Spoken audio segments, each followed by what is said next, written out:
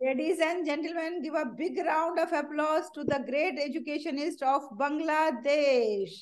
She is today not only the great educationist of Bangladesh, but she is a global edu leader. A big round of applause and standing ovation to Miss Nazah. Yes, Nazah, do you want to say something Thank on this you. occasion? Yes, thank you, Dr. Halima.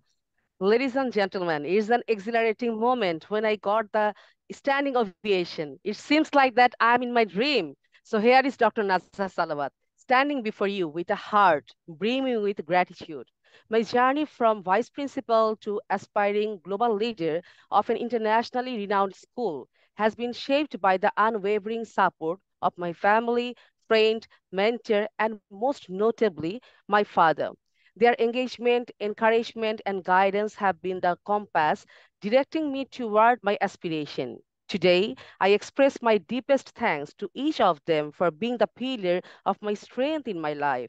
I'm also thankful to those who put me in challenges because that helped me to develop resilience. I'm happy that thousands of educators are getting benefited from me, and I'm proud to make many leaders.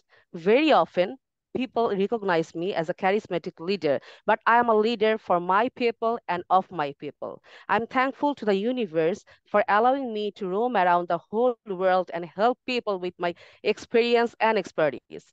In my role as a principal, I pledge my dedication and passion where I can ensure leadership within young minds who will make the world more peaceful.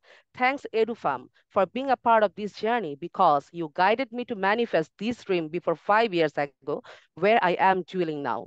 Thank you. Thank you very much. Beautiful speech by Dr. Nazah Salawat.